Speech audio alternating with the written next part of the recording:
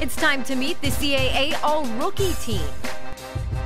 Ashley Betts-White of Old Dominion is the only player that started all 30 contests for the Lady Monarchs. She led ODU in assists with more than 3 per contest and finished third on the team scoring with nearly 8 points per game. From Old Dominion, Ashley Betts-White.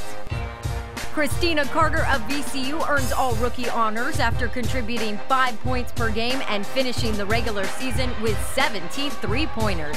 Her passing skills helped her rank second on the Rams with 88 assists, and she also recorded 30 steals. From VCU, Christina Carter.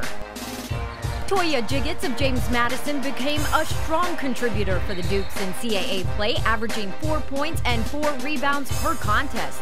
She scored 21 points to go along with 11 rebounds in the Dukes' win over Hofstra on January 19th. From James Madison, Toya Jiggets. Maisha Hall of Old Dominion was a consistent force in the Lady Monarchs starting lineup all season. She led all freshmen with nearly 8 points per game, added 3.5 assists, and grabbed 30 steals on the year.